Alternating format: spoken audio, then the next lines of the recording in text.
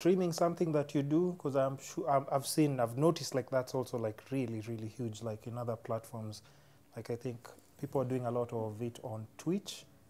Yeah, I do stream, but I'm not too, I'd say, consistent on that because at times, I'll admit I struggle with anxiety, so sometimes always, Really? yeah, being a public figure at times, it can be anxiety inducing, so I feel like I don't always want to be in front of a camera. I can't even like, tell that by the because I remember like even when I approached you and I asked because I normally like just go for people randomly like yo can I have a small interview and stuff like you're like yeah, so I wouldn't know like that's something that you actually have to kind of deal with as well. And I think so many other people address things like maybe what else apart from especially being, if let's say you're someone who's used to being indoors and you're just doing your gaming and stuff, when you put out there and you have these people who are like always like seeing you online and stuff, they're running towards you, they're like, yo, I've seen you A, B, C, and D.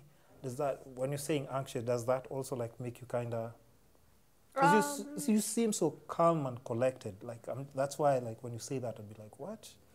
When it comes to like social interactions, I've had to get used to them because sometimes I do go to the supermarket or to the mall. Yeah. People do recognize me.